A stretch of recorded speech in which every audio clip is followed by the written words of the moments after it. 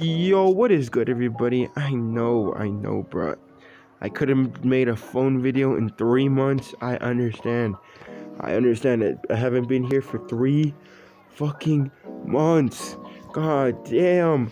But I am back. It is me, Lonnie Sweets, back at it again.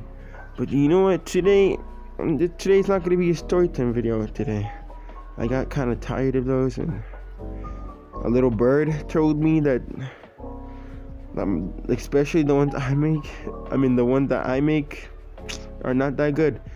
But in today's video, we're going to be doing things that my friends or people say to me that make me fucking mad for no reason. Like, why do they say this?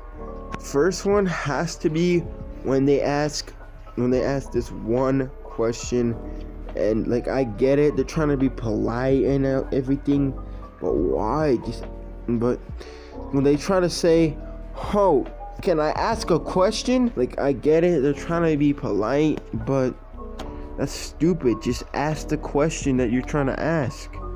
I mean, I understand if it's like weird or something, if it's weird or not weird, but you know what I mean. But if it's like personal, then I guess you can ask it. But if it's something stupid, like, can I ask you, like, let's say I'm like, oh, can I ask you a question? And then it's like when's your birthday? Like some stupid shit like that. Okay, the second one is my friends say they don't care about anything, but then a few minutes later they say something about the thing that they didn't care about, and then still admit after, they're like, oh, I don't care about it, bro. But that's like that makes no fucking sense. If you don't care about it and you tell me like the day later, like, what?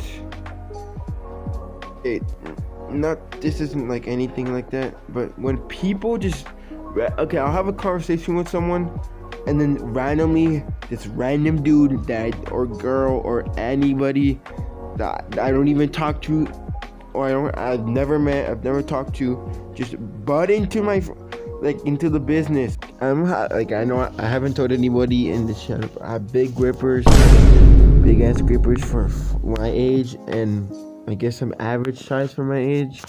But most of the people that I talk to, either even if they're acquaintances or if they're my friends, they eat, like, most of them, like half of them call me fucking like giraffe, Bigfoot. One even said I almost had clown shoes because look, they're like 16 foot, and then like 1 foot away, bro. Like, I'm like 1 foot away to being a clown. Ah, damn, my grippers need to stop growing, please. And I'm only gonna do one more, and that's it for this video. I know you guys are gonna be watching this video anyways, but like, come on, bro. Like, I get it. I don't post and make a shit. But when they say this, oh my god, bro, you don't post.